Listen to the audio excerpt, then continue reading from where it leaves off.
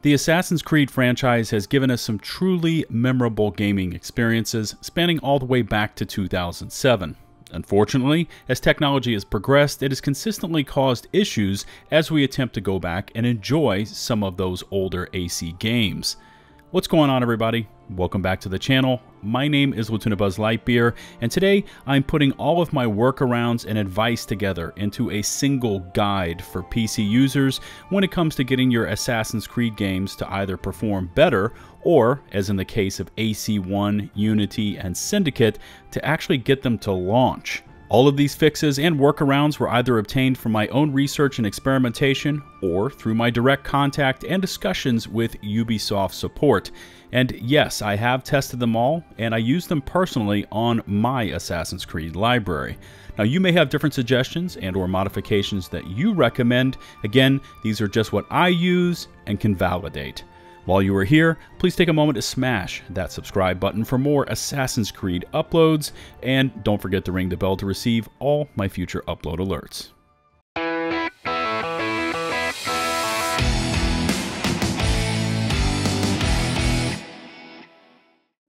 Now, not all of the Assassin's Creed games run poorly or won't run at all on PC, at least from what I have seen through my entire library, all housed on Ubisoft Connect. But at least for me, these are the ones that I have had issues with, and these are the specific workarounds I've used to get them all functional. Let's start off with Assassin's Creed, or let's call it AC1, especially since it is getting some buzz back around the original 2007 game. There are rumors of a remake. Players are going back and trying it out again, and if you have a modern CPU processor like me, it simply won't launch. And for reference, here is my CPU. It is a Threadripper Pro 3975WX, which has 32 cores and 64 threads. Now, if you attempt to launch AC1 without using any modifications, so you just re-download it into Ubisoft Connect, and I'm also going to assume it's the same for an outside launcher, these are your results. You go about your business, you select the game in Ubisoft Connect, you of course press play, the game tries to install the detection software and it just won't launch. Now, I struggled mightily with this until I found this helpful post over on the Ubisoft forums and a comment by Atrio, who, by the way, came up with this workaround, so full credit to him. First things first, look in my video description. Download the Google Drive doc link created by Atrio, and then copy that text and paste it into something like Notepad. Just grab the entire thing, copy and paste it, and then I'm going to walk you through it.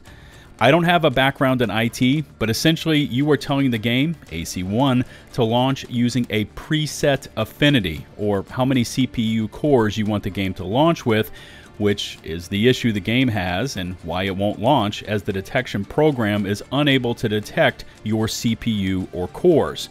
Now, I've tested it, and you can just use this base script and the game will run just fine. Now, I adjusted mine to use 4 cores, so I added a capital F without spaces after the 1 in this script.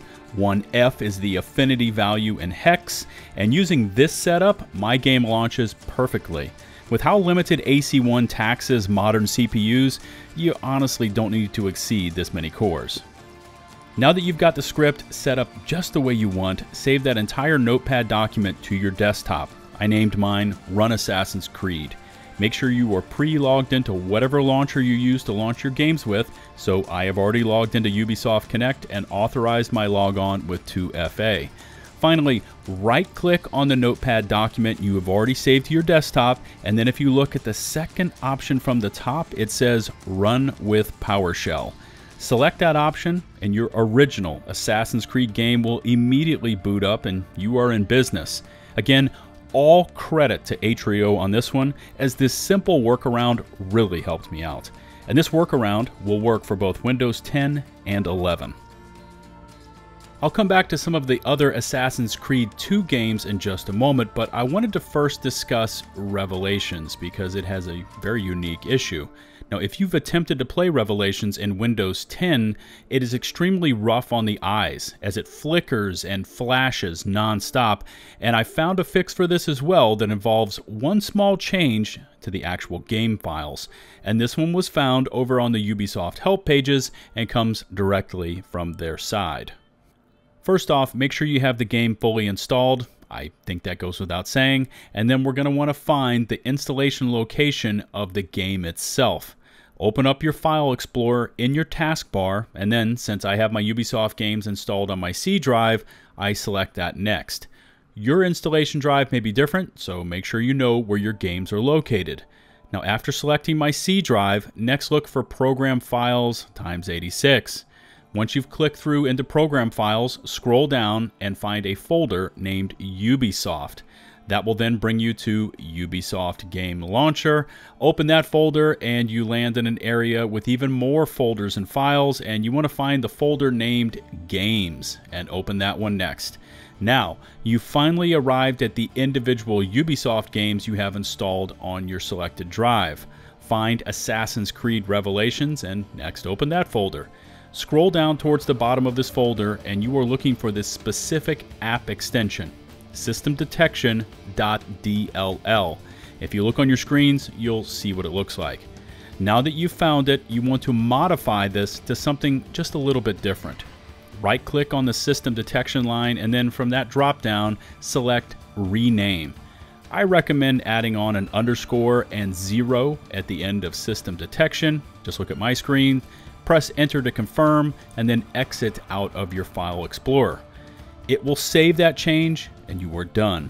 Next, just boot up Revelations, and the flickering and flashing should now be gone. There's also another step I would recommend, and that one I will show you once I start to cover the other AC2 games, Syndicate, and Unity, but for now, at least the flickering screen is handled. This final fix is going to help with AC2 and AC4 and try to help them run more smoothly. And also, if you find that some of your other titles are stuttering and not performing well enough, you may want to try this workaround on those as well. Now, in the case of Unity and Syndicate, I could not boot either of these games at all.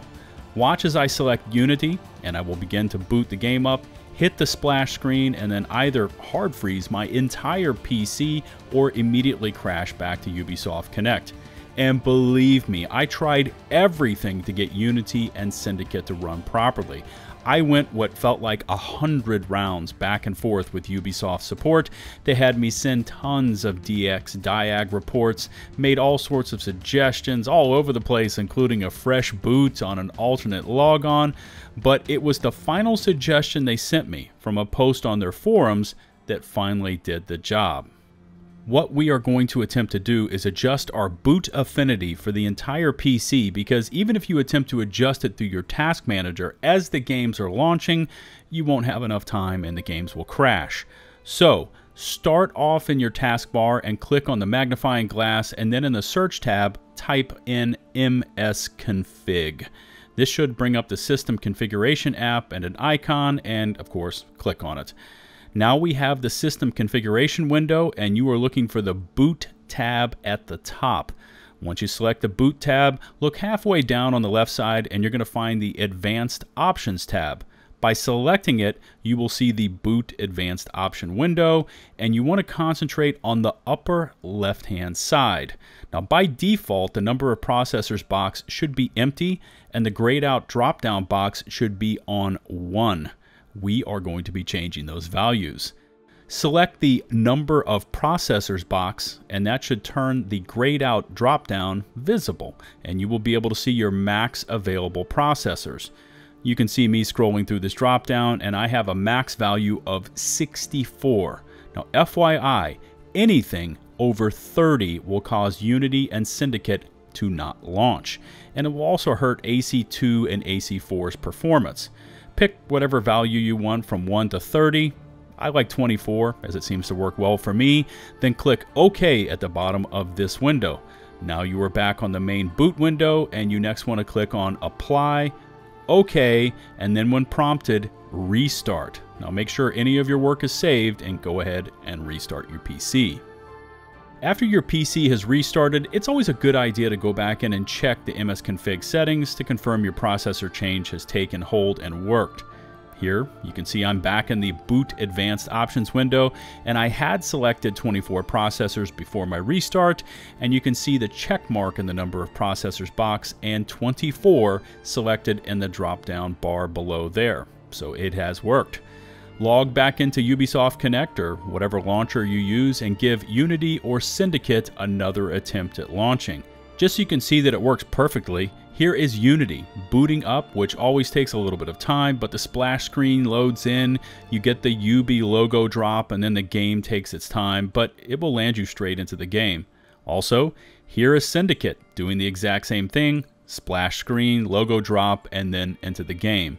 Now, it's important to remember that your PC will stay in this adjusted core mode until you go back in and readjust the cores back to max. Now, for that, msconfig and follow the exact same steps, but when you get to the number of processors, deselect the number of processors box, hit OK, OK again, and apply, and of course, reboot.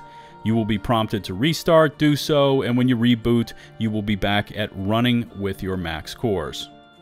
Now, as far as the other Assassin's Creed games I have in my library that I didn't touch on in this video, Brotherhood, AC3, Freedom Cry, Rogue, Origins, Odyssey, and Valhalla, they didn't seem to need an adjustment of any kind, at least with my setup. If anything, if the older games are starting to stutter and catch a bit on your current setups, I would recommend to try limiting your cores like I showed you and see if that helps. Hopefully you found this guide helpful. I know it can be a bit of a pain in the ass, especially Unity and Syndicate, but if you follow these steps, getting all these great games to work properly is easier than you think. If you could take a moment to smash that subscribe button and ring the bell to receive my latest uploads, it would be greatly appreciated. Remember to rate, comment, and share this video if you found it to your liking. You can also find and follow me on Twitch, Twitter, and over on my community Discord server. Links to all my socials can be found in the video description below. Until the next one, this is LtBuzzLitebeer, signing off.